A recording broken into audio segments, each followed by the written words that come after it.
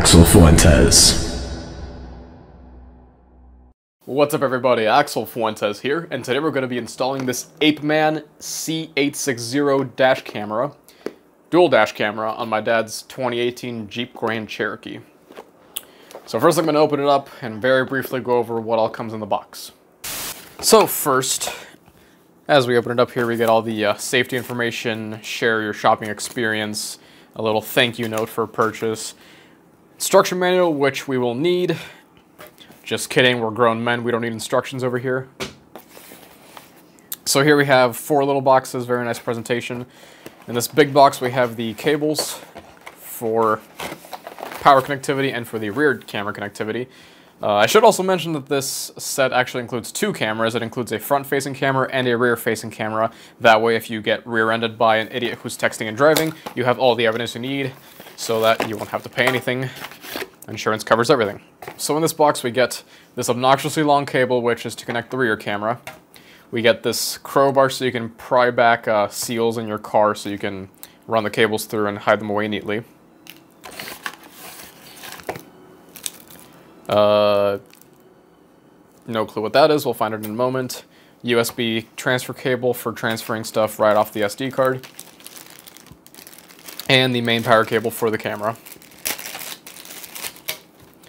And next box we have the main camera, front facing, complete with the all the protective stuff still on it. We have opened this box a couple times, but we have not taken anything out. Looks like we'll be needing an SD card, but that's not a problem because we have plenty to go around. And then we have the actual rear camera.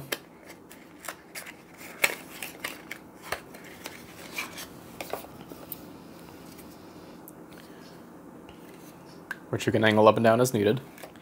And the suction mount. I mean, unless you want to, like, duct tape it to the windshield or something like that. So, with all that being said, let's get to the installation and see how badly we can screw this up. Okay, I know I just said we're grown men and we don't need the instruction manual, but I'm bringing it anyways.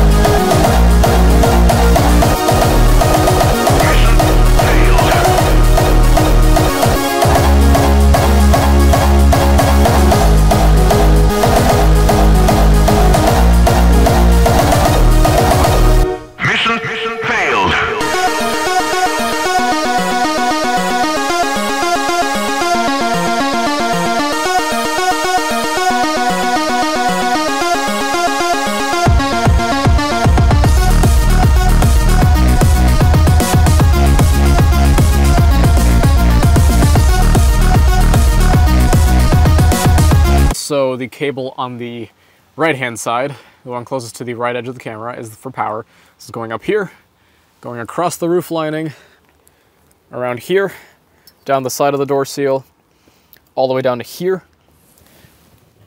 and then under the floor mat, back up there, and into the power outlet. And now for the fun part, the rear-facing camera. So for this part, I'm actually going to run the cable through first, and then I'm going to install the rear-facing camera.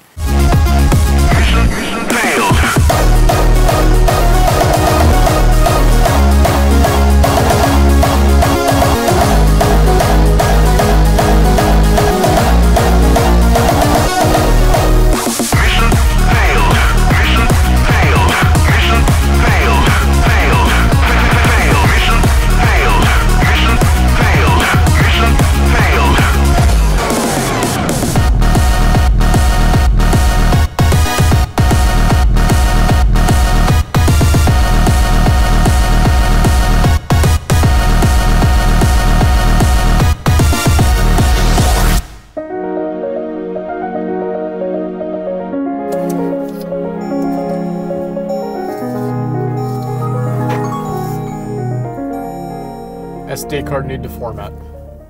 Why? There we go, now it's recording. So what we're gonna do now is take it on a test drive.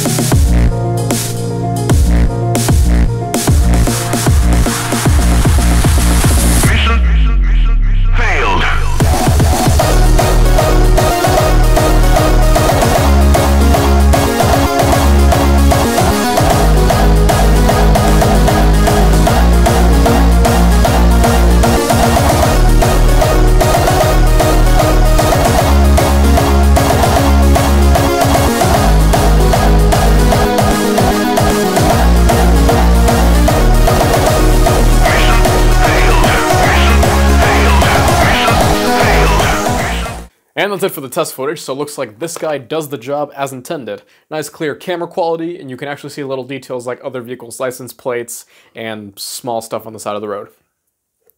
Now then, the only complaint that I have is with the setup. The setup was just kind of complicated and tedious, but then again, this type of camera system is mostly intended for a small sedan or maybe a small coupe or something cheap and crappy like a Honda Civic. It's not really intended for a Jeep Grand Cherokee, however, it did have the long cables to accommodate for that. And that's all I have to say about the Apeman C680 Dual Dashcam.